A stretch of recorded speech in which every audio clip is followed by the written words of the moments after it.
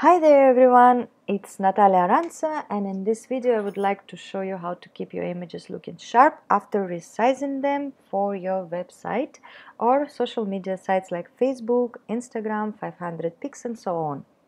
I will be working in Photoshop, so let's begin. I will be showing you how to sharpen and make your colors look correctly. First of all, don't sharpen a full-size image. Let's resize it to whatever you want to put on the internet. And they say that image size, they say that 2048 pixels, we are talking about pixels, 2048 on the longer side is the optimal for social media. If you remember a few years back, Facebook was terrible at resizing images, and now they improved a lot. And I guess 2048 pixels was figured out by some smart people as the optimal size. So I would like to know what is the actually impact to a photo if I upload, for example, 900 or 2000. So I guess I'm just too lazy to research on this. So if anyone knows, please kindly let us know as well and write it below in comments. And for now we will do what everyone does and size it to 2048, yeah, and press OK. So now our image is compressed. Oops, I forgot, I have a texture on top. Yes, on top of my portrait. By the way, we are working today on the portrait of this Indian beauty, Pranati Rai, the gorgeous girl, whose portrait I've taken some time back. So I applied a texture on top of the portrait, which I normally do quite often, just to add some pinch, you know, some drama to it, some vintage feel. I don't know, I just like it, I guess. So you can see without texture and with the texture. So how to apply the texture I already shared in my other video. I can post it at the end of this, so you can just have a look at that too. And well, so now I will just merge it together, not to get you confused. And first I will show you how to sharpen in two ways. One is very easy and simple by pressing Command if you're using Apple, or Control if you're using what you can be using Windows. Yeah, I'm using Apple. So I'm pressing Command G to create a duplicate layer, and I want to actually make it full size on the screen. Yeah, so duplicate it, and now I'm just simply going to filter, sharpen, okay. So now you can see, I hope you can see the change before and after. So this is how it looks. And normally I just grab a razor with the flow and opacity 100% and just like brutally erasing from the background or whatever you don't want to be sharp and you want to remain the same, and just doing this way, like, you know.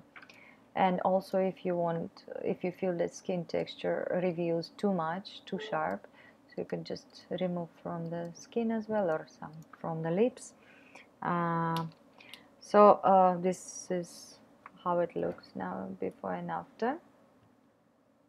Or you can actually create a layer mask and go this way and just show again, filter, sharpen and sharpen. Oops, I forgot, forgot to create a duplicate layer, and now we're going and sharpening that. So you can create actually a layer mask, yeah, and with your black color as a background color, yeah, you can press Command or Control Delete and you will get your adjustment, your sharpening under the mask. You will mask it completely as it was before, and now you can just, you know, reveal. Don't forget to change again the colors. Reveal the parts which you want to be sharp, so such as hair and eyes or eyebrows or whatever. So you can do it the other way around with layer mask, but I am more rough on that, I guess. So okay, so this is the one way to sharpen, which I use quite often. Second way is through high pass, and for that again we will create a background copy by pressing Command or Control J, and we are going to desaturate the image first, because when you desaturate the image, smart people figure out that when you desaturate the image, while sharpening, it doesn't get damaged, your colors. It's a safe way to sharpen. So first you have to desaturate, and we can desaturate our image by going to image adjustment and desaturate. Here you go.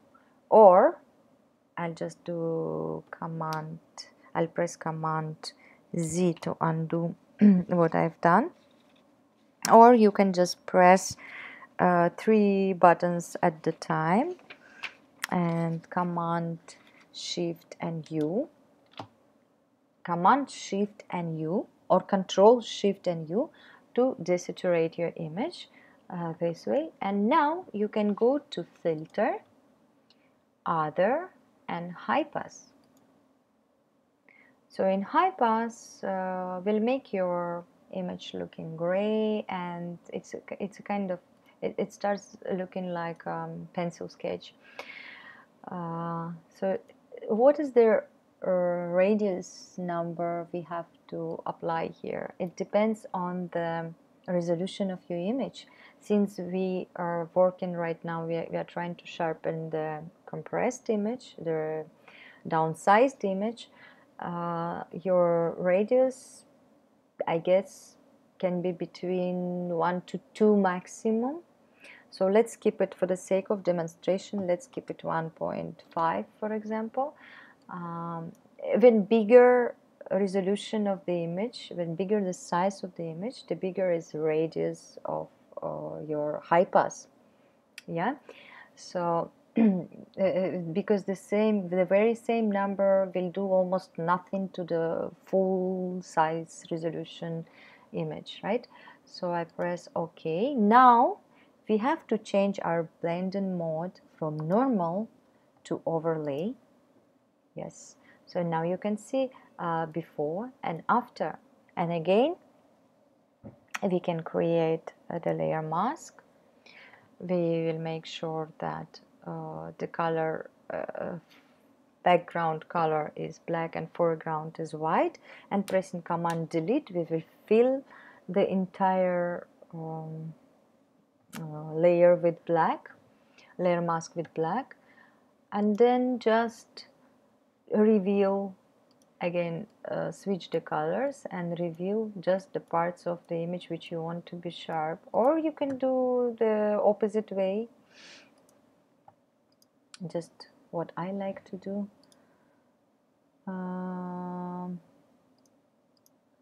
Is just, you know, just directly work on the same layer, just like that.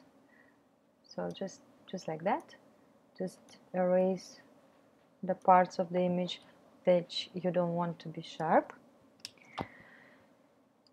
It's like this. Yeah, so it's ready. So this is our before and after.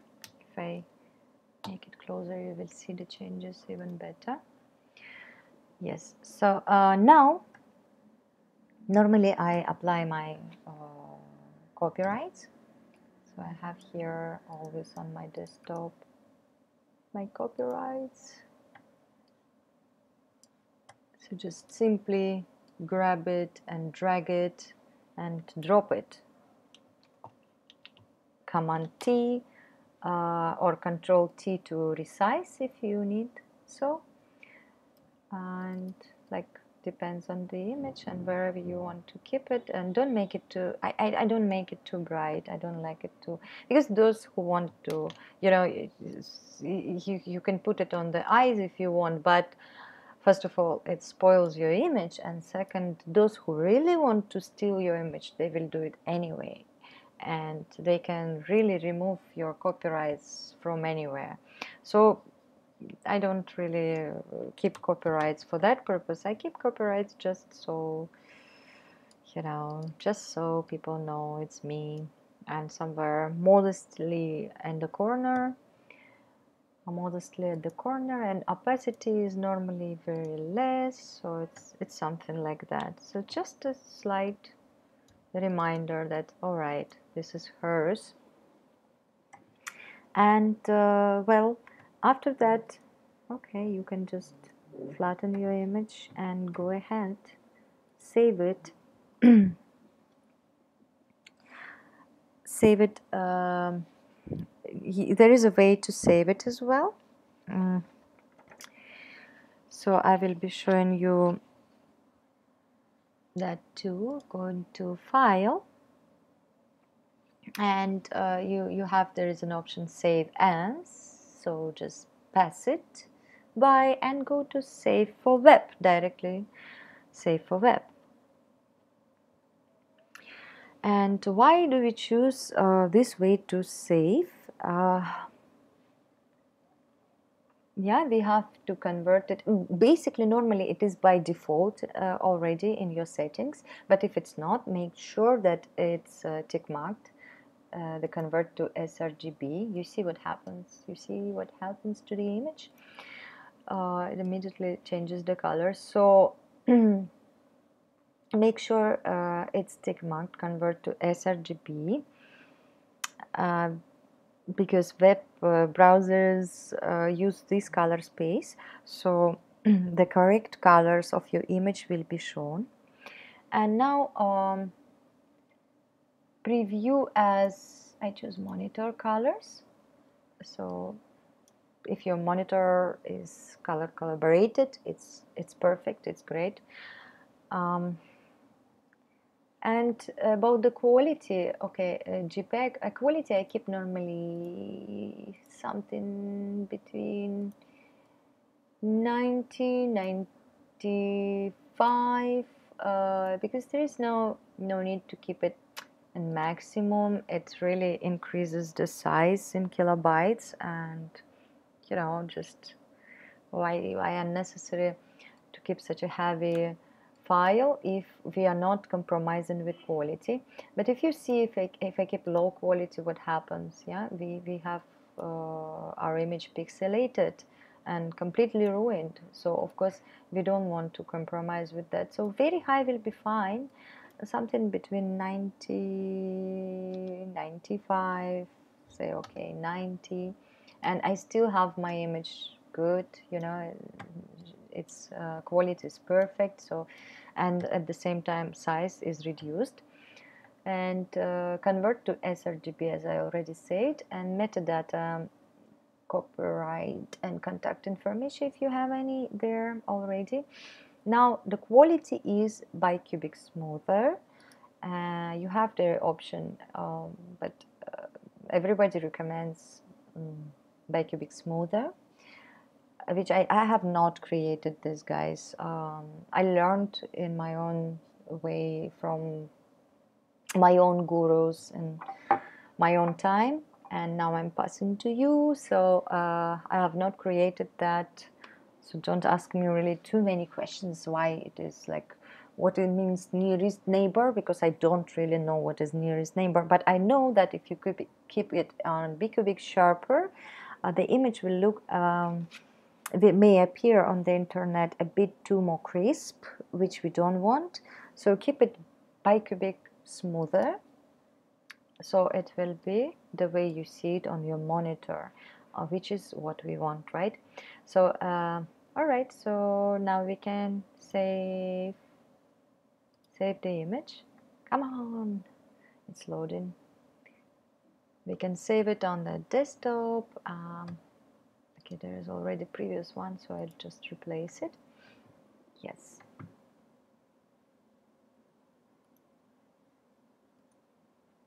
So this is the final image, which is ready. Come on, open up, open up. Yeah, final image, which is ready for upload. And this is how I do it. I know for many of you, I will not open the America. I will not discover the America. But for some of you, it may be very useful. And thank you for asking me that question. So that gave me an idea to create the video. And this is how I save it. So I hope it will be useful for you too, guys. And your images will look extra sharp on the internet. And please feel free to ask me what else you would like to see from me and next tutorials. You can write down in comments. Have a great time and good night or good morning, so whatever. See you soon, guys.